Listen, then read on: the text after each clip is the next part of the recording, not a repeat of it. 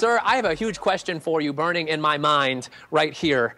I was curious, what makes a good story? I mean, you've been writing for years and years. I've been reading all of your stuff. What's a good story to you, Mr. Lee? Well, I guess a good story is one in which you care about the characters and you're concerned about whatever trouble they're in, and you want to find out how do they get out of it? How will everything be all right? But what I want to know is, why am I looking at you and talking to you when I got this pretty girl over here? I thought I was going to be talking to her.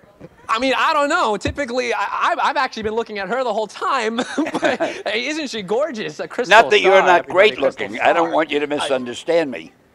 Not at all, not at all. But Mr. Lee, I have another question for you. So in the zombie apocalypse, if it were to actually occur, which superhero would you want watching your back?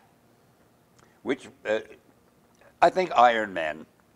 Iron Man? Yeah. Good choice, Tony Stark.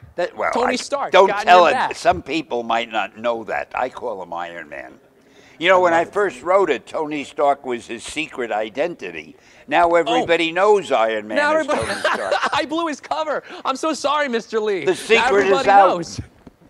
So what's in store for the future, Mr. Lee? What's in store? I'm excited. Tell me. Well, the thing that's in store is this interview will end, and I'll be saying, gee, I hope I did okay. I hope it was all right. Oh, you did excellent, Mr. Lee. I came across it's such a pleasure okay. to meet I hope you. I looked okay. You know, the usual. Absolutely. Well, you did wonderful, Mr. Lee. Wonderful talking. Take care. Okay, you too. Great talking to you.